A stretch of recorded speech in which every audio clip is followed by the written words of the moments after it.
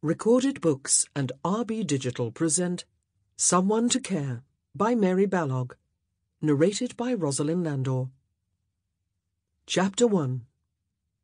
Marcel Lamar, Marquess of Dorchester, was not at all pleased when his carriage turned abruptly into the yard of an undistinguished country inn on the edge of an undistinguished country village and rocked to a halt.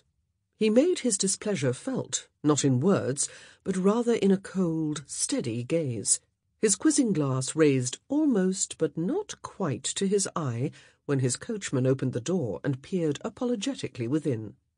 "One of the leaders has a shoe coming loose, my lord," he explained.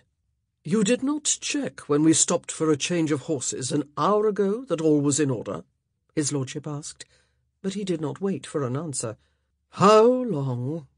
His coachman glanced dubiously at the inn and the stables off to one side, from which no groom or ostler had yet emerged eagerly rushing to their aid.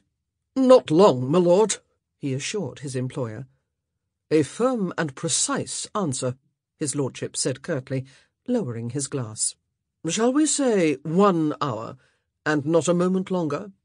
We will step inside while we wait, André, and sample the quality of the ale served here." His tone suggested that he was not expecting to be impressed. "A glass or two will not come amiss," his brother André replied cheerfully. "It has been a dashed long time since breakfast.